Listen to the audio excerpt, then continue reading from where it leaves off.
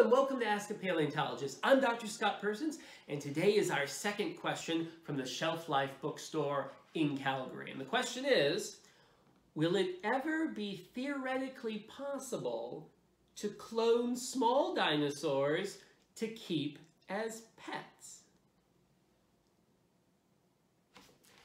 Unfortunately, probably not. I don't think it'll happen, at least not in our lifetimes.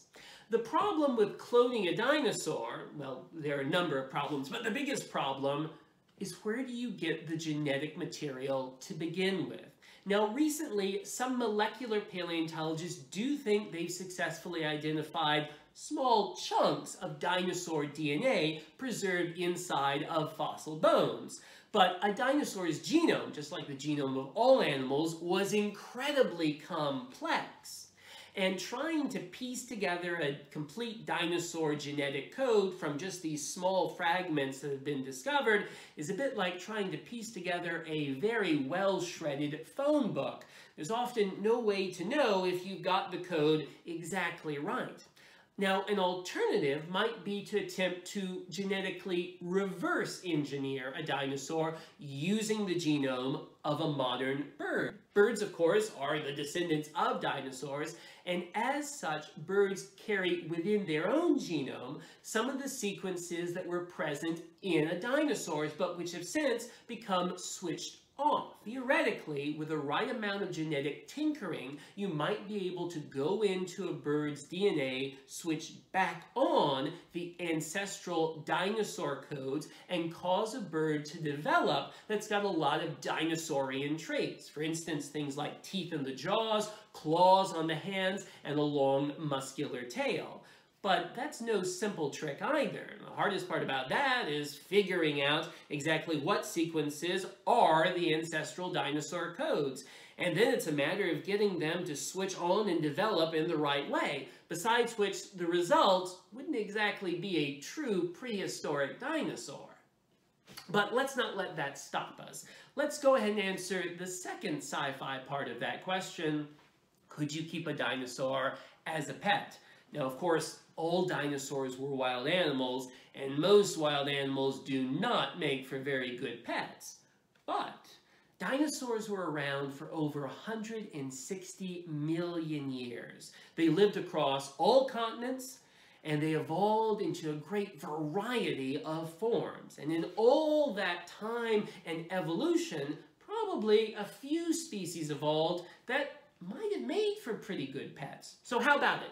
Let's say you go down to the prehistoric pound and you want to adopt. What dinosaur should you bring home with you? Well, what traits make for a good pet in modern day animals?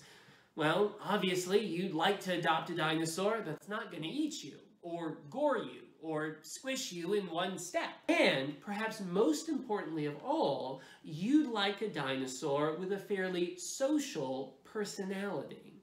Now today, animals that are able to form a social bond with a human master tend to be ones that have evolved to live in social groups where there was a natural social hierarchy.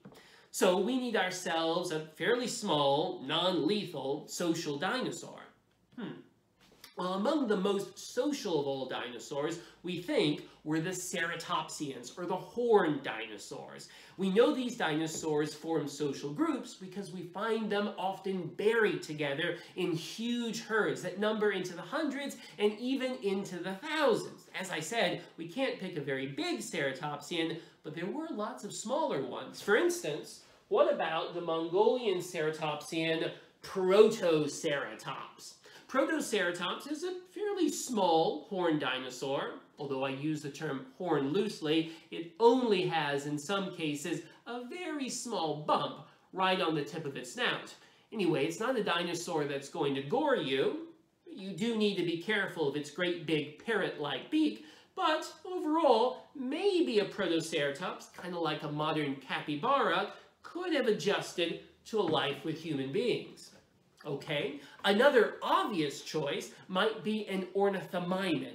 Ornithomimids were the ostrich-mimic dinosaurs, and based on their similarities to modern ratites, the flightless birds that include ostriches, emus, and cassowaries, maybe ornithomimids had a similar ecology. Now, not all ratites make for anywhere near good pets. The cassowary is famous for delivering deadly kicks. It's not an animal you want to be walking on a leash.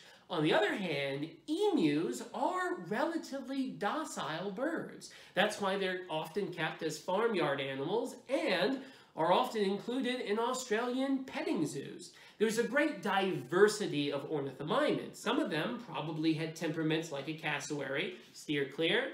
Others may well have had temperaments like an emu. And again, we know from bone beds that many ornithomimids did live together in large groups.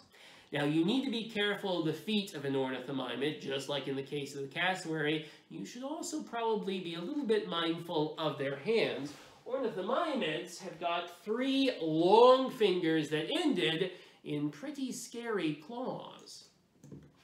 Maybe the safest option would be to adopt a small ornithopod. Now, the ornithopoda, that's the group that includes some giants like the hadrosaurs or duckbills, but it also includes lots of smaller animals like this guy here. This is Parksosaurus. I like the pick of an ornithopod for a pet because, as I say, many of them are relatively small. We know at least some of them were social. They don't have any scary horns or spikes or claws, and I think they rank as among the cutest of all dinosaurs. I say that because if you take a look at the size of the orbit, the hole in the skull that housed the eyeball, it's really, really big. And having big eyes, just like a big Japanese cartoon character, would have made ornithopods gosh darn cute pets to have around. But my number 1 pick for a dinosaur adoption would actually be a sauropod. Now, you'll remember, of course, sauropods are huge, long-necked dinosaurs, but not all of them. I would pick Bellosaurus. Bellosaurus is a kind of European sauropod that evolved to live on island chains. And it may display what we call island dwarfism. That is, the tendency for island species to shrink in size. Being on an island, your resources are fairly limited. There's just not enough food to go around, and so by being smaller, you increase your survivability by just needing to eat less. Like many sauropods, Bellosaurus may have been a very social animal. It doesn't have any horns or scary-looking claws, and I really like it because it's a dinosaur that, at about the size of a pony, you could take for a ride. All right, I hope that answers your question. Now, if any of you have got a question for me out there, leave me a comment below. Who's a good pet dinosaur?